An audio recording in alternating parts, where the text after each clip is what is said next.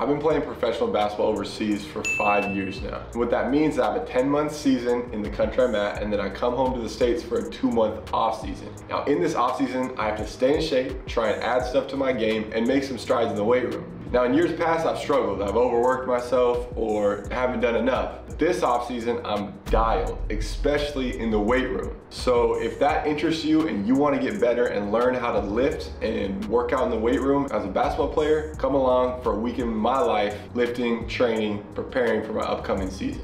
She got highs and lows. She said, yeah, I know. Wish I could make it easier. I can't. I just know right and wrong. And I know I'm wrong. We had 5 days on and 2 days resting. Of the 5 days, 2 were output focused, 2 were hypertrophy and muscle building focused, and 1 was rehab and recovery focused. For our output days, 1 was through the vertical range of movement and 1 was for the horizontal range of movement. For the muscle building days, 1 was for pulling movements and the other was for pushing movements. The rehab day was personally tailored to my injury history, body tendencies, and current areas of inefficiency. This week was one of the higher weight room workloads of my off-season training, but as it usually goes, I felt great afterwards. Let's get straight into the different exercises of each day, the intentions, and some of the finer details. This is a weight room week in the life of a current professional basketball player.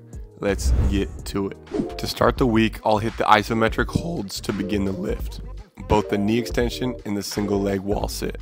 Both these help rebuild the patella tendon and also have a pain relieving effect that allows us to have higher quality of movement due to the lessening of pain. Pain is usually one of the biggest obstacles to overcome in terms of increasing our output. The more pain you have, the further away you'll be from your max output capabilities. Next, we get into our movement prep exercises. These exercises target the muscle groups that will be most involved in our working sets of this workout. I had half kneeling hamstring slides to get my hamstrings comfortable with producing force through a deep stretch, and also single leg lands after a box jump to tune up my stability and deceleration strength. Today, our intention was output. For basketball players, it's important to consider output more than just weight used or mass, but as the complete force equation. Force equals mass times acceleration. Mass being the weight moved, acceleration being the speed at which you move the weight. Sometimes we can get more output by moving less weight, but faster and more explosive rather than just heavy weight load. This concept applies more directly to basketball than just brute strength. For today's workout, I aimed for the middle ground in my weight choices.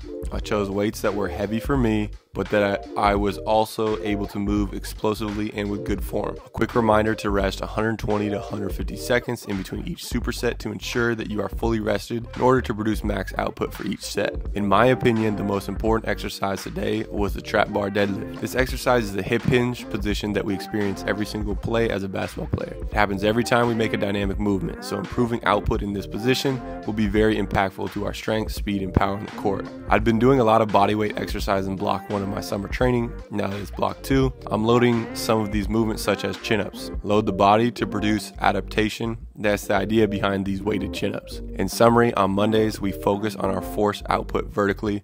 The goal is to move heavy weight and to move it fast. Now let's get into day 2. To start, here's a super speed run of the daily mobility routine. It's the last time you'll see it, but just know that it's done before every weight room session. These exercises are intended to warm my joints up and work through the various ranges of motion. It is important to be familiar with the ranges of motion that I'm about to enter during my workout. Listen, I'm aiming to become a more dynamic basketball player and not a bodybuilder. My body has to be able to move fluidly with power and strength through all the movements that basketball will bring. This daily mobility is tailored to my body and the common areas of soreness that I have. There will be little variability in my routine except for a few adjustments depending on the emphasis of the workout. Maybe if it's push or pull, horizontal or vertical. That is a bit more nuanced, and the idea is to more so have a consistent daily mobility routine. This routine is set up to be about 10 or so minutes, and in these 10 minutes, I am doing a sort of check-in with my body. What am I feeling? What areas are sore or tired? Questions like these. The reps shown are all recommendations, but for me, the rep count change daily based on the information my body is telling me through the soreness and tightness. Learn your body, study your body, because this is the most important thing in your basketball endeavors. I suggest you come up with some sort of personalized mobility plan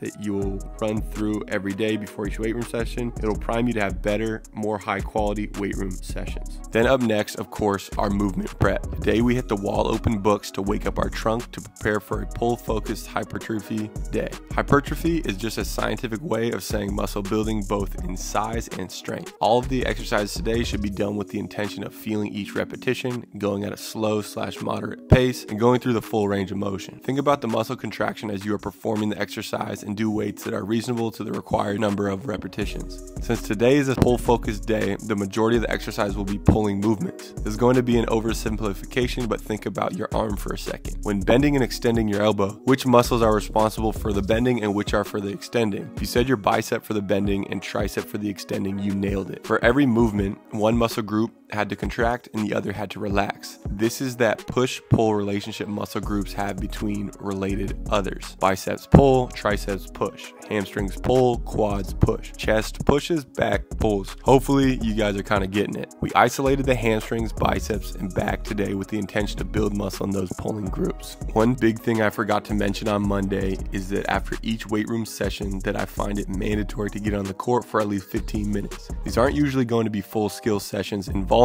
due to the workload just finishing the weight room, but they are important. I use them for two main reasons. One, to reestablish my touch and feel for the ball, especially after any sort of upper body pump, and two, to apply the weight room work directly to my movement, quality, and flow. I'll usually do some ball handling movements into creative finishing, paying attention to how I feel in these dynamic positions. Do I feel stronger? Do I feel more comfortable? Do I simply need to work through these positions? I evaluate questions like these through the whole post-lift workout. I normally don't plan these workouts very rigidly. I like to give myself freedom to experiment with different things and to just get creative. I'll also use this time as a cool down from the lift. I'll end with some sort of shooting by myself and chasing my own rebound, but of course there are rarely rebounds because you guys know I'm an absolute bucket, but you guys probably know that by now.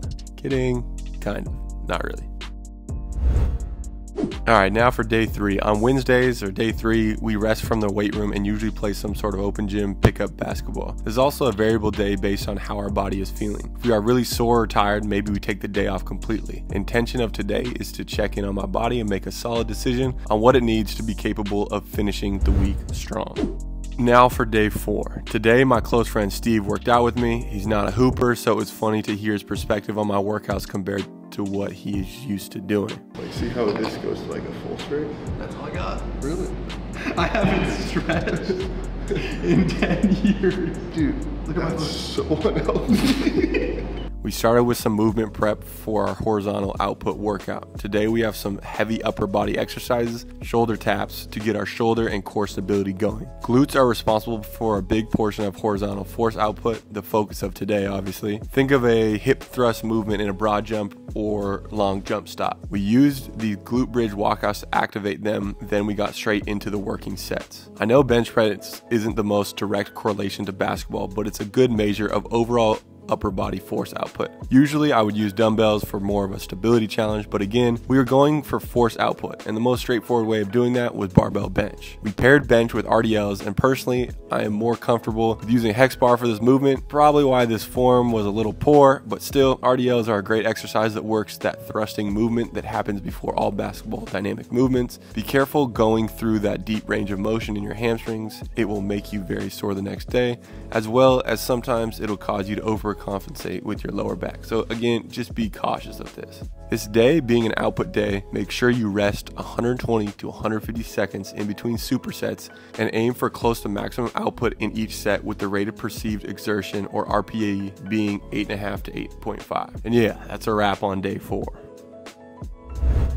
Now for day 5, mobility, then movement prep as per usual, then straight into the push focus hypertrophy workout. For a push day like today, the main muscle groups will be our chest, quads, calves, shoulders, and triceps. I'm not gonna lie, this is a bit of a meathead workout, but there's some basketball application to it. Honest truth is that as hoopers, you have to be able to pass the eye test. You gotta look like a beast as well as play like a beast. Sometimes that can be an aspect beyond the general application of building muscle. Building out our quads is also great for knee stability and resilience. Exercises such as these leg press eccentrics improve knee health and lower body dexterity. Today I chose a weight that was tough for me on these because I felt my quads working to support my knees, and that was pretty reassuring. Now, we are nearing the end of the week and have put a lot of load on our bodies. Obviously, isometrics are still load, but they are not a load through a range of motion. our bodies respond very differently to them. They actually improve tendon resiliency and muscle dexterity without too much load through the joint. Because again, you're just holding the position, you're not going up and down through that movement. I like to think both of these goblet squat isometrics and bent knee isometrics as actively giving love back to my joints after beating them down all week. Sort of a bro lift today, but I left this workout feeling strong and better than when I walked in, which is a sign of choosing good working weights. Guys, we are nearing the finish line. Let's finish strong. Okay, day 6, the last lift of the week, much different than the other days. Today I did a comprehensive checkup on all the problem areas of my body. I had a weird neck pointer thing from a bad night of sleep, some hip tightness, and some shoulder soreness. All these things are going to be addressed today. I suggest before going into this last lift of your week, that the night before you write down all the areas of pain in your body and then structure this last workout as a prehab or rehab workout for all those little nagging issues. I started with hurdle unders, leg swings, and hip cars as movement prep for my hip joints. I have chronically tight hips like most basketball players, so these exercises felt incredibly freeing. After the movement prep, we loaded the hip joint with some Cossack squats. This exercise builds strength through the deepest range of motion of the hip. Hoopers like me who have beat up knees need to prioritize building up all the muscles supporting the knee in order to lessen the load on it. These are great for that. The rest of the exercises done in today's weight room session were less about load and more about stability and control with muscle groups around some of my damaged areas. Again, use today as an example of how to structure your rehabilitation weight room lift, but do not necessarily copy unless you have the same injury history as me, which I guarantee you don't. On day 7, I completely rest, no basketball, no weight room, 0 stressors on my body. The idea is to let the work from the week set in and to rest both my mind and body for another week of training. That's it. A full week of training in the weight room in the peak of my off season. Use this for your own workouts. You know, all the workouts are in there. Try it, experiment with it. Let me know any questions you have in the comments. DM me on Instagram and I will send you a PDF of the whole workout. And yeah, let's keep getting better together. And like as always, make sure you hit that like and subscribe button. I'll be putting out a lot more content, finishing up my off season and then getting straight into next season. So yeah, hope you guys enjoy. And as always, live atypical. Cheers. She got highs and lows. She said, yeah, I know. Wish I could make it easier. I can. I just know right and wrong.